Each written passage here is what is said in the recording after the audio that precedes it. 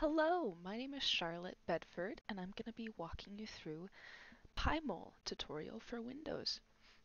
We're going to be looking at specifically hemoglobin today, and we're going to just start off with some mouse controls. By now, you should have downloaded, and you should have the educational license use only, so now we can get started.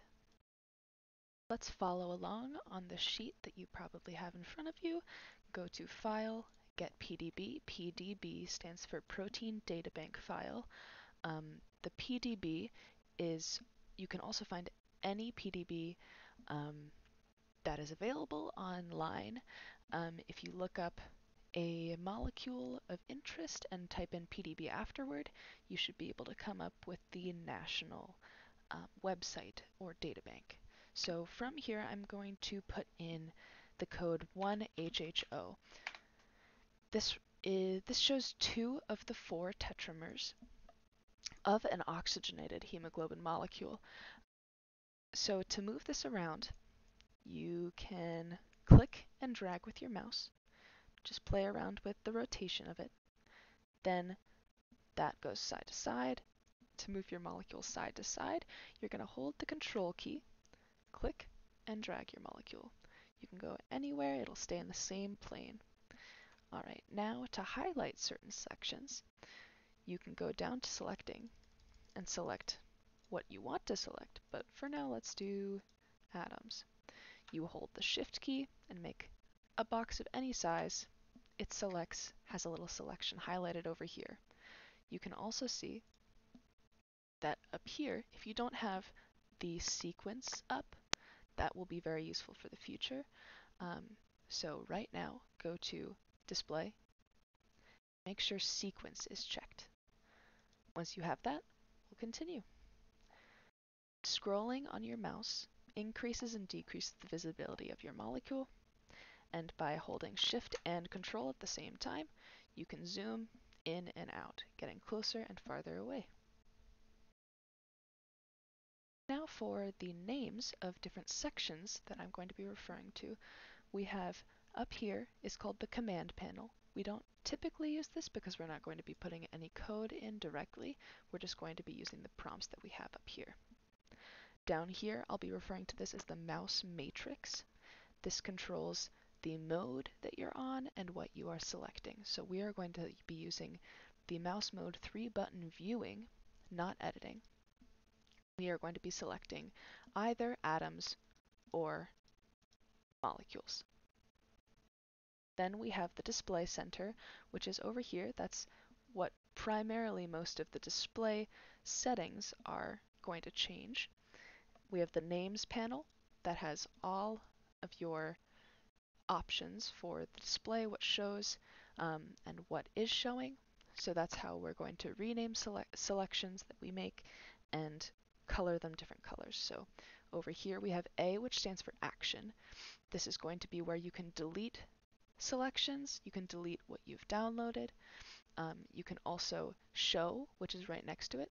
You can show different side chains and the surfaces, which we're going to get to later. Hide, you can hide everything of your molecule, which still you can select things. But right now, I want to show everything as a cartoon. Okay, so I went ahead and recolored some things just so that you guys can see everything a little bit better. But right now, we're going to be working on just the user interface part. So this, I don't necessarily like the contrast between the black and the color of my molecule itself, so we're going to focus on display. Particularly right now, background, color space, quality, and grid, and orthoscopic view. Grid and orthoscopic view go together in this exercise. So start with background, and you can see that we can change it from white to light gray to gray and black. So gray is still a little off. I don't really like that. So I think we're going to go with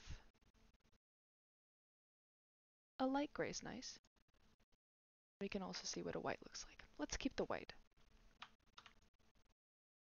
So now you know what background does. Color space is just the default color selection palettes for your entire molecule. So right now it's on RGB, but we can easily go to the default for publications, which is a little more muted, and we can then go to Pymol, which is a little brighter, I think. All right, we can stay on that and go to quality. This just either enhances or reduces the 3D aspects of your video. So here I have the minimum quality but maximum computer performance. So things are going to be a little faster for my computer this way. But as you can see, the edges are really rough and it doesn't look as nice. But maximum performance, or maximum quality, gives me very nice shiny round alpha helices with very well-defined molecules. But usually you can go right in between for a reasonable quality.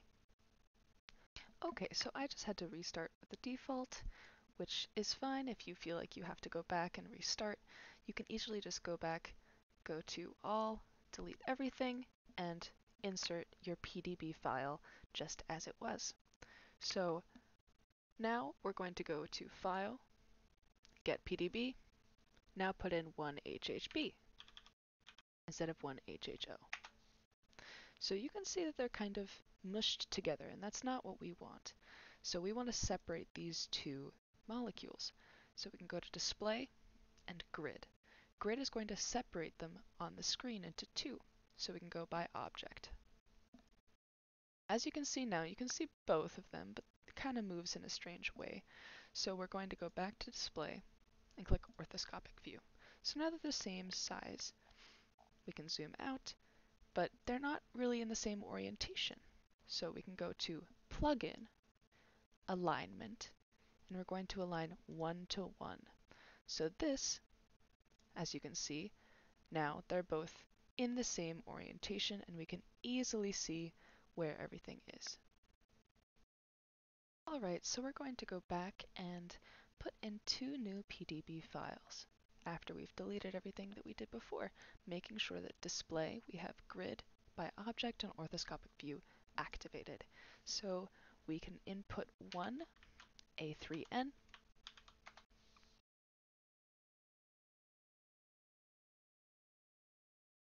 and we can input 1 GZX. Then we can go back to Plugin, Alignment 1 to 1. There we go. Now we have two aligned hemoglobin molecules. Over here is the deoxygenated state, or the T state, and over here we have the oxygenated state, or the R state. Okay, so we are going to start off with locating the F and E helices. So it's going to be like a sandwich. As you can see here, there are kind of two helices right on either side of each heme molecule. So we can scroll along the sequence and we're going to find 87.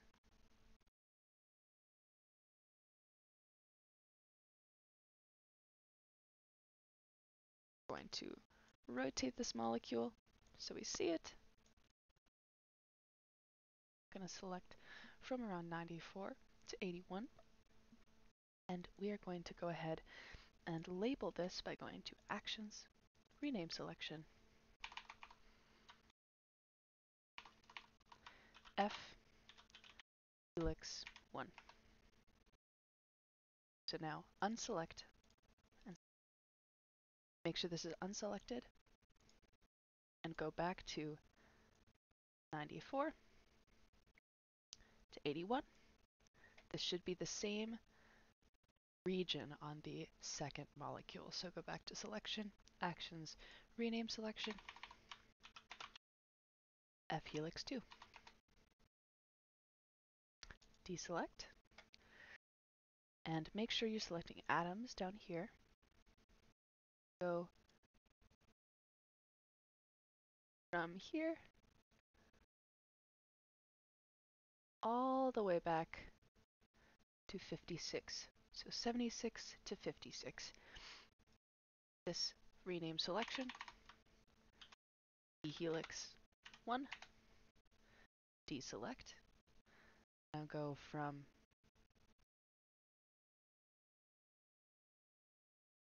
on the second molecule directly underneath it.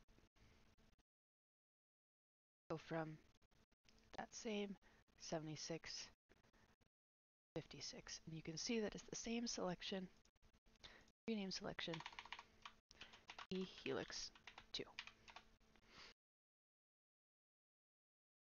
So I'm going to go through, make the F helix cyan, and the E helices green, just for fun.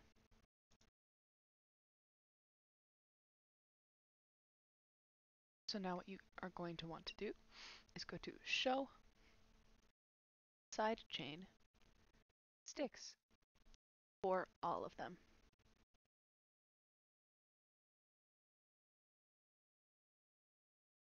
All right.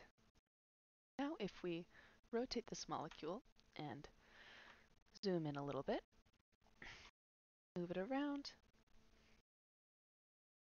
rotate it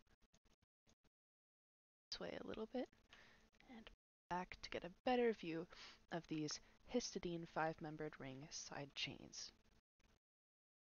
So you can see that the distal histidine up here on the E helix over here is closer to the iron molecule in the center of the heme, and the the proximal to histidine down on the bottom is closer to the iron in the T state without the oxygen present.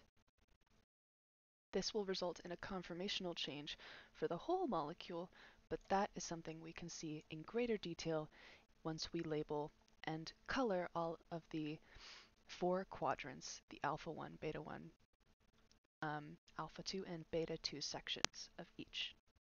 So from here we can zoom out all the way, go back to the center of the molecule, and we're going to start selecting each section. So make sure that you can see 4 clearly defined sections, and we're going to go ahead and go down to selecting molecules. So make sure nothing is selected over here besides the 2 molecules you already have down, and just click on a section. Now we're going to rename this selection alpha 1.1 because this is the first molecule and it's the first alpha section.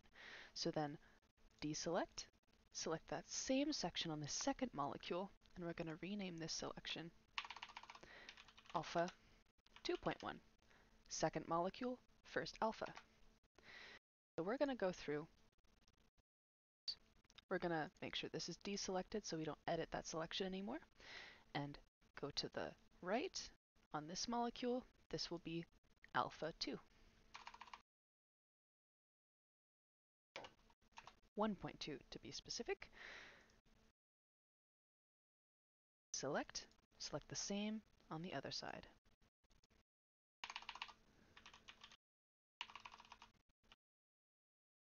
And this will be alpha 2.2. Now deselect, we're going to go down to the bottom 2 and rename those both beta 1 and beta 2 respectively.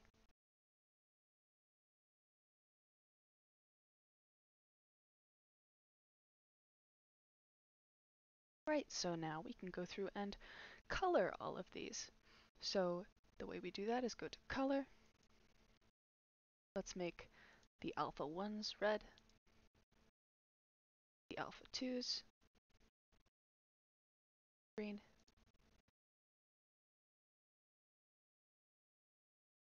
beta 1s blue, and beta 2s yellow.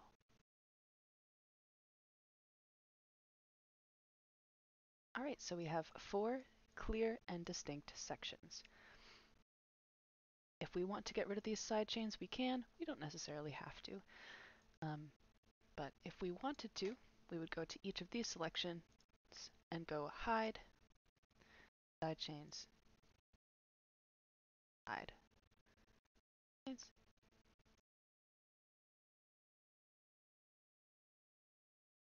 And we've gotten rid of those side chains. And now we have 4 lovely colored tetramers.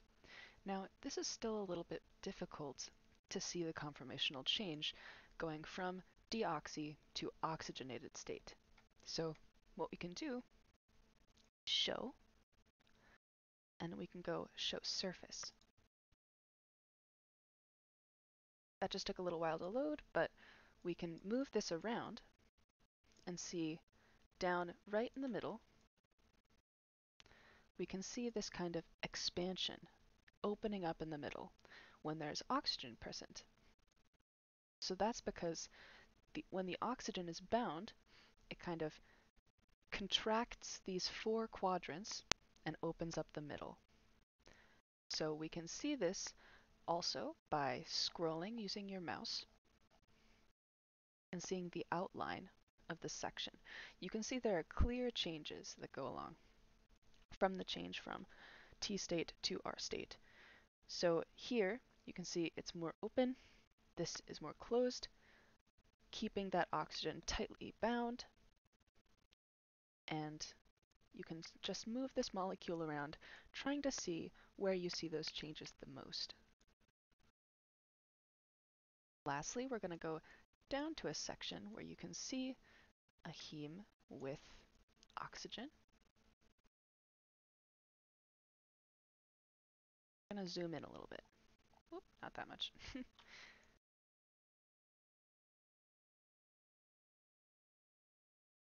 Just enough so that you can see the surface of the molecule. So right here, see the opening and how it's changed. So you see this surface has gotten a little bit tighter around the heme, and you can see the oxygen clearly right here. You can also see in this plane, if I can rotate it a little bit,